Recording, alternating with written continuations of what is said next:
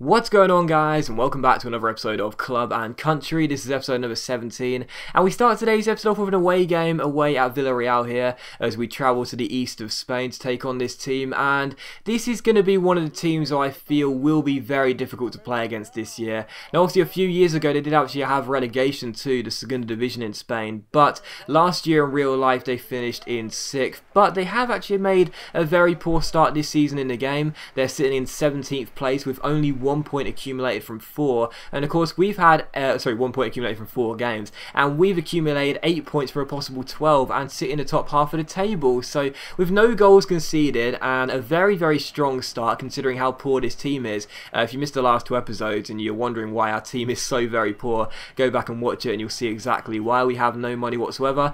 Yeah, with a very poor team, we still made a good start, and you know, coming into this game we probably would have been considered the favourites, to be honest, which is a real surprise. But I did know that it would be a very difficult game because Villarreal do have some very decent players, and the first chance would fall to them in the 6th minute as Chani turns around a couple of players and finds Espinosa. He plays it back into Chani, back to Espinosa. They keep holding the ball very nicely. Villarreal just could not get the ball off them, and as Chani Sports comes forward here, he smashes the ball into the bottom corner and makes it Villarreal 1, Racing Santander 0. So unfortunately for us, we did fall behind in the 8th minute. It is our first goal conceded in La Liga, and it was a really routine goal as well. My defending was very poor. You don't need to tell me that. It's just one of those things, you know, when you play on Legendary and you're using quite a poor team and the AI players are passing the ball around, you do get frustrated quite easily. You charge out of position, try and win the ball back, and if you don't get there, you're exploited at the back, and 9 times out of 10 they'll score. So 1-0 to Villarreal. Saiz starting for the first time. One of our academy players had this volley which went over the bar, and in the 42nd minute Villarreal came forward again here. The youngster Vieto crossing the ball to the far post, and Uche's header finds the back of the net. So Villarreal 2, Racing Santander 0. It's a very good header and a lovely celebration as well, but unfortunately for us it was very poor defending again, and it's kind of frustrating to know that the 2 goals we conceded this season so far, the only 2 goals, came in the same game, and they both could have been avoided had my defending been better. But still 2-0. On the 60th minute mark though, Saiz comes forward here, gets a little bit lucky and shoots, but the shot is saved by the goalkeeper in the near post and turn behind. So the 16-year-old making his first start for us, almost grabbing a goal back there. And in the 76th minute, Mariano comes forward and takes it around the last man, Pantic, with a lovely fake shot. He shoots, but it's a wonderful save by the goalkeeper to turn it behind for a corner. And it was how the game would finish as well. So it's our first defeat of the new season here in La Liga. And I did say in the first couple episodes, you know, despite going 4 games without conceding a goal, despite picking up 2 wins from 4, you know, and having a very good start, we were going to start to lose games eventually, obviously, and I wasn't surprised that this game was the one that ended in defeat, because Villarreal do have some decent players, and I wasn't surprised to see them use those players and get the win. So very frustrated, but we had to expect that. And we then take on Athletic Bilbao for the 2nd of 3 games in today's episode. Now this game is very interesting because the game actually recognises Athletic Bilbao as Racing Santander's rivals. Now I don't know why that is, because as far as I'm aware they're not rivals, they don't have any kind of rivalry whatsoever, but the game seems to recognise them as rivals. If you would have seen last year, I tried to sign one of Athletic Bilbao's players and they basically said you're not taking him because you're a rival team.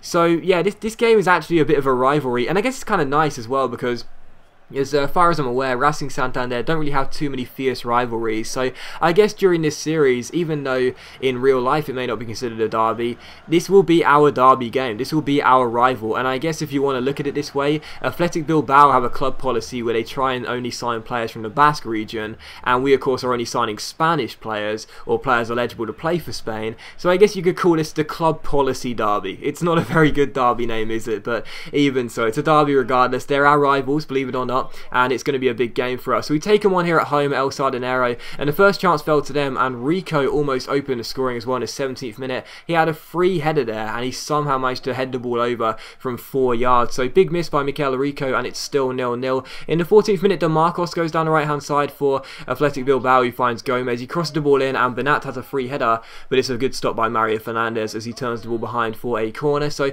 still 0-0, and from that resulting corner it's Suzeta who will eventually cross the ball in, He looks for Rico on the edge of the area, who heads it back in. It comes to Bernat, it falls to Rico, who shoots, and it just trickles wide of the post and goes behind for a goal kick. So very fortunate the ball didn't go into the bottom corner there, as I thought it was going to. So still 0-0. And in the 34th minute, Buenacasa takes on his man here, loses the ball, but it comes to Kiko. Kiko then chips it back inside to Concha. Our 18-year-old shoots, but it's a very good stop by the Athletic Bilbao goalkeeper, and it's turned behind for a corner. And from that corner, it is Kiko who crosses the ball in. Albin Tozer wins the header and scores his first goal for the club as well. We signed him on a pre-contract. He's our highest rated player at 71, and the big, strong, powerful centre-back heads it in and makes it 1-0. So I mentioned last year we weren't going to be able to sign too many good players, but he's a very decent player for this team at least, and he makes it 1-0. So 1-0 in the new rivalry, the newfound rivalry if you will, and we do indeed take the lead. But in the 84th minute here, Rico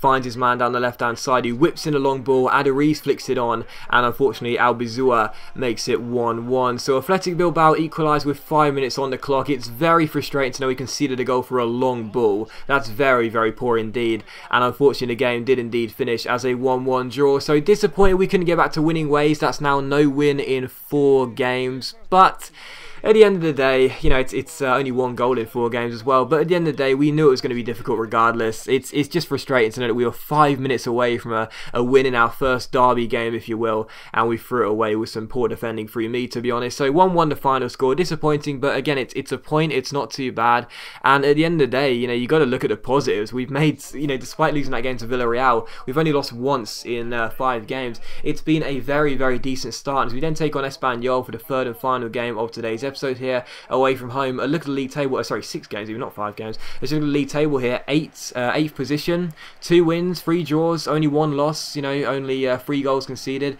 You got to say that's not a bad start, you know, considering how poor this team is. So, you know, it's not been too bad at all, and you got to look at the positives. But still, we did indeed take on Espanyol, and as you can see by their side, they are sitting higher above us in the table. They're in 6th place, I think, and they've made a very decent start as well. So we knew it would be a very difficult game, and I would have to make some changes as well. Mariano coming in, Moreno coming in as well, or Fila coming in, because of the fitness problems. As per usual, when you're playing with a low rated team, usually your players do have pretty low stamina, so had to make a few changes. But the first chance would fall to us in the 50th minute here as Kiko's on the ball, plays a lovely through ball into the path of Moreno, but his shot is well saved by the goalkeeper Kiko Casilla, and it is still scoreless. And as Casilla, the goalkeeper, kicks the ball forward here, Andriao, our number 24, loses out in the air, and as it comes to Canas here, he ends up giving the ball away with Hector Bellerin, our right back, making a storming challenge and playing a brilliant through ball into Mariano. Quick little backheel to Kiko, and well, the less said about that shot the better. So still scoreless, but a couple of early chances after the second half restart.